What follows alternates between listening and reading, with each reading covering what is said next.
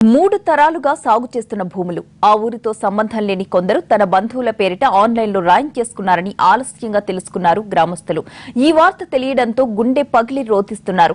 ఈ మఠం భూముల్ని ఆధారం చేసుకుని 100 ఏళ్ల నుంచి తాము ఇక్కడే బతుకుతుంటే ఇప్పుడొచ్చి ఇలా చేయడం ఎంతవరకు సమంజసం?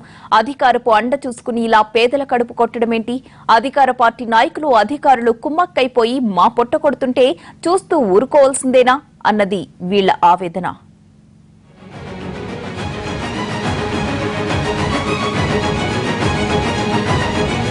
ఈ భూములు తమకు కాకుండా పోతే పరిస్థితి ఏంటన్నది ఇక్కడి వాళ్లను వేధిస్తున్న ప్రశ్న. కట్నం కింద ఈ భూములనిచ్చి ఊళ్ళో సుమారు 20 మంది ఆడపిల్లల పెళ్లిళ్లు చేశారు. ఇప్పుడు ఈ భూములు బయటి వ్యక్తుల పేరిట రిజిస్టర్ అయ్యాయని తెలిసి భోరుమంటున్నారు.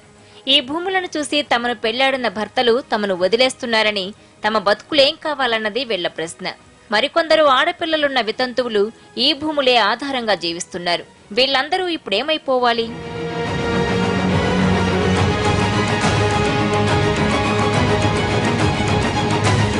అధికార పార్టీ నాయకుల భూదాహానికి అధికారుల కాసుల కక్కుర్తి కలవడంతో ఒక గ్రామమే కబ్జా అయిపోతోందన్న ఆవేదన వ్యక్తమవుతోంది. ఈ భూముల ఆన్లైన్ రిజిస్ట్రేషన్లో కొందరికి వారసత్వంగా సంక్రమించాయని రాసున్నారట. ఈ గ్రామంలో లేకుండా, ఈ భూములను సాగు చేయకుండా వీళ్లెలా వారసులవుతారన్న ప్రశ్న వినిపిస్తోంది.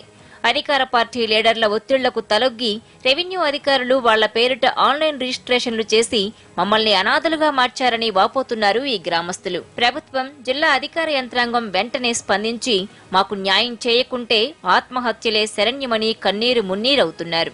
మా తండ్రి గారికి 5 కోటికలు అండి. మాకు పేరును వచ్చింది 18 ఎకరాలు ఎంతో ఉంది. తలో 5 ఎకరాలు, తలో 3 ఎకరాలు వచ్చింది మా అన్నదమ్ముల 5కి. మాకు ఒక్కొక్కరికి 4 పిల్లలండి. మనిషికి 1 ఎకరం 30 సెంట్లు రావండి ఒక్కొక్కటి పంచుకుంటే.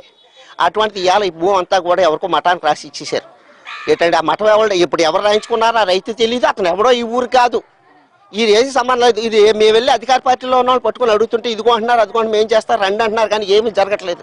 రేపు భూమి స్వాధీనం చేసుకోవడానికి వస్తాను అంటున్నారు. ఇప్పుడు ఏమవ్వాలి? ఈ గ్రామ ప్రజలంతా మందు తాగి సావాలి, కానీ దారి ఎవరు లేదు. నాయకులు కూడా చేసే పని లేదండి, చెయ్యరు. ఈ భూముల విషయమై స్థానిక నాయకుల దగ్గరకు వెళ్తుంటే ఈ దొంగలు వాళ్ళ అనుచరులు కావడంతో చూద్దాం చేద్దామన్న మాట వినిపిస్తోంది తప్ప తమకు న్యాయం జరిగేలా లేదని వాపోవడం ఈ రైతుల వంతవుతోంది.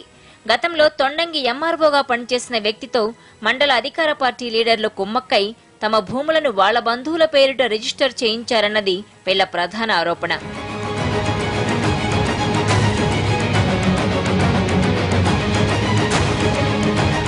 తమకు జరిగిన ద్రోహం గుర్తించిన బాధితులు తొండంగి తహసీల్దార్ కార్యాలయం ముందు ఆందోళనకు దిగారు. ఎట్టకేలకు స్పందించిన రెవెన్యూ అధికారులు ఆన్లైన్లో నమోదు చేసిన పేర్లను రద్దు చేశారు. అంతేకాదు, దీనంతటికీ కారకులెవరో అన్న విషయమై విచారణ సైతం జరుపుతున్నారు. మఠం భూముల విషయంలో అధికార పార్టీ లీడర్లు, స్థానిక రెవెన్యూ అధికారులు ఇప్పటికే దోషులుగా తేలడంతో ఈ కేసును ఏం చేయాలో అర్థం కాని స్థితిలో ఉన్నారు ఉన్నతాధికారులు.